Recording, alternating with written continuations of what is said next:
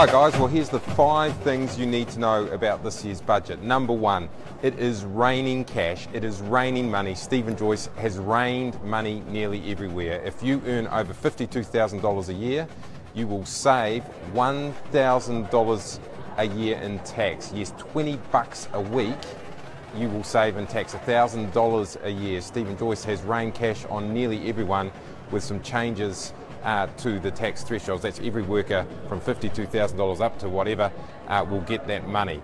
Now also there will be money for Kiwi battlers, people on Struggle Street, working for families. That goes up. About 300,000 Kiwi families who get working for families will get more cash. And the raining money doesn't stop there. The accommodation supplement, that's going up too by an average of $36 a week for the 130,000 households that get it.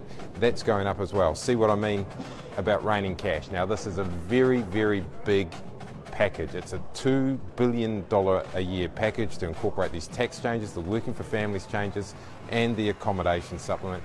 And students, if you're thinking you missed out, you didn't. If you get a student allowance, you'll get 20 bucks extra a week on that as well for the accommodation costs, although those on student loans, you miss out on being able to draw down anything extra. Point 5, and the most important point of all, this is a massive and unadulterated bribe. It is an election bribe. You don't get this money until April 1st next year. So the catch on it is you have to vote for National on September the 23rd. Stephen Joyce has come up with a cash bribe, and that's why I'm calling this year's budget the cash bribe budget.